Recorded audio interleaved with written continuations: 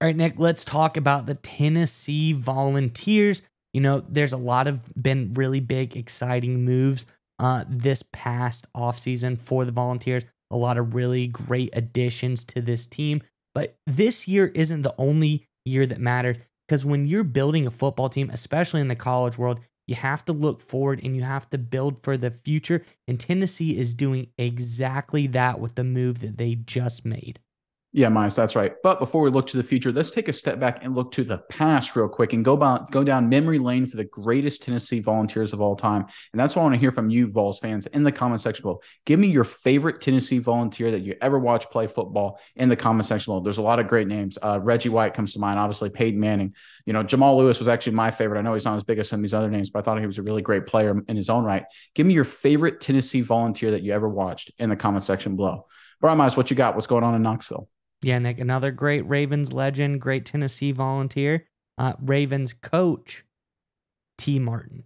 Yeah, there you go. That's good. Quarterback of that, national championship team. BCS Got to be a good one. Got to be a big one. But all right, a really good move that the Volunteers have just made, Nick, is getting the commitment of 4-star wide receiver J.J. Harrell in the 2024 class.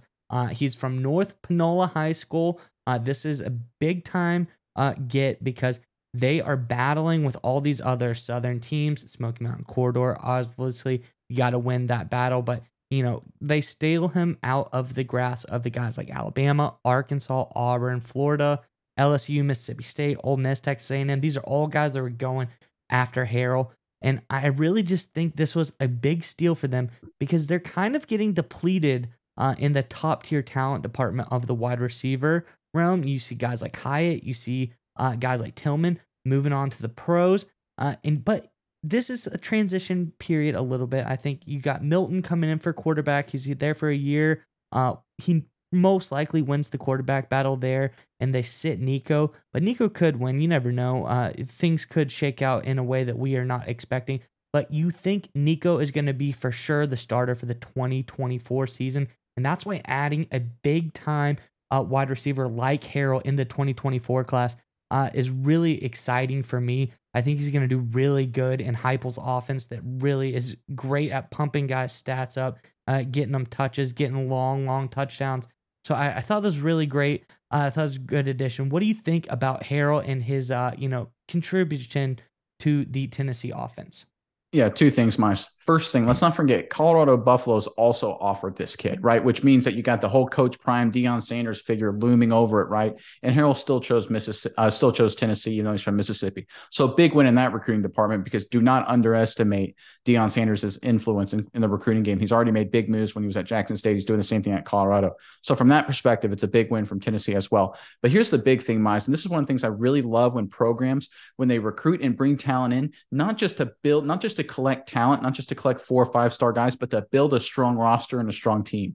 Here's what I mean by that. Because right now, if you look at the Vols receiving core, their best player, in my opinion, is Squirrel White. Like, this is a guy shifty, fast, incredibly quick. Reminds me a lot of Tyreek Hill, actually, from the Kansas City Chiefs and Miami Dolphins in the NFL. But White is 5'10", 160 pounds. He's listed according to ESPN. So that's obviously a small, shifty receiver, completely different kind of dynamic than a guy like J.J. Harrell, who is 6'2", 185. As a young guy in high school, he'll probably fill out. He'll probably be closer to be like 6'3", 200, maybe a little taller, maybe a little thicker, depending on how it all shakes out in the end. And I love when teams recognize that the kind of player they have currently on their roster, and they recruit complementary players. Because some programs, and I feel like they just get stuck in this rut. They just go like, oh, that's 4-star, let's get him.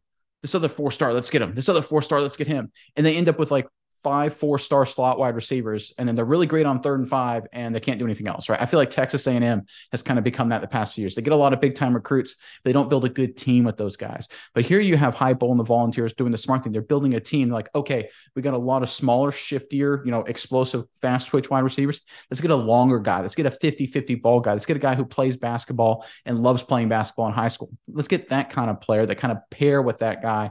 And whether it's Nico or Milton or whatever that situation is in the future, it gives a complementary asset for the quarterback, fast, explosive, fast twitch guy. And you've got your winning one-on-one matchups, longer guy. And that's how you win games long-term in the SEC, or frankly, throughout college football, is you build a team full of complementary assets, very similar to how NFL teams build their rosters. You don't just collect talent. And that's why I think this was a great job by Heupel and the staff there in Knoxville.